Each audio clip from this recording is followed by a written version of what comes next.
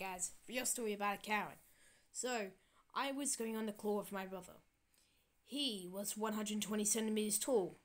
A Karen came up to me and my brother. I looked a bit like, why is this woman approaching me? And I knew straight away why.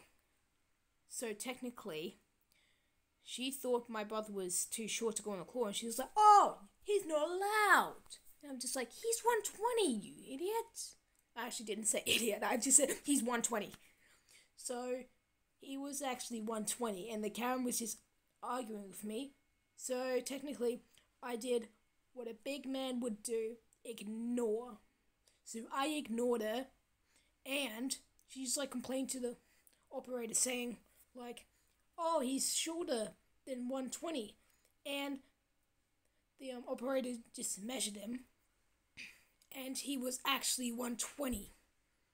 And I just gave the Karen like a little look saying, yep. So that's the story.